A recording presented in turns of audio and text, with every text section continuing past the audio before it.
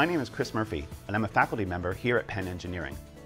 I worked as a professional software developer before joining Penn, and found it to be a challenging and rewarding field that will surely have a positive impact on the world. Within the next few years, there should be over 1 million software developers in the United States alone, and many more times that around the world.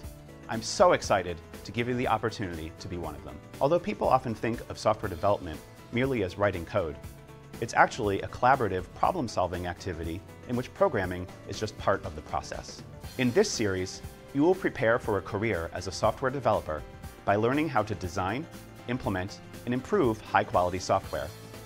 Penn Engineering is home to ENIAC, the world's first electronic general-purpose computer, built right here in this room in the 1940s. Now, we are proud to continue the tradition of innovation and interdisciplinary research by offering this series on CS Essentials for Software Development.